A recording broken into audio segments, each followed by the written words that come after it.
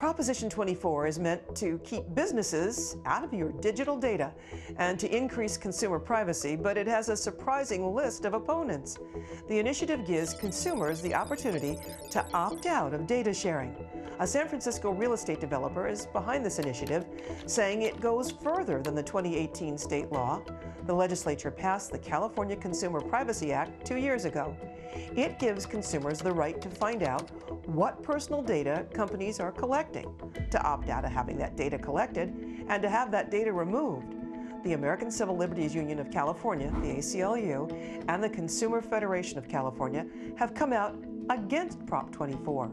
Opponents say Prop 24 allows pay-for-privacy schemes and makes workers wait years to learn what confidential information their employers have collected on them. Prop 24 creates a new state agency to enforce and implement consumer privacy laws, which will cost about $10 million a year. Privacy has long been a California concern.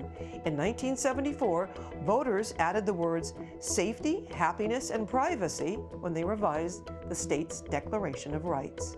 Hello, I'm Mark Brown. Get more great ABC7 content by clicking the subscribe button for our YouTube channel and download the ABC7 Los Angeles streaming app on Fire TV, Android TV, Apple TV, and Roku to watch on your TV.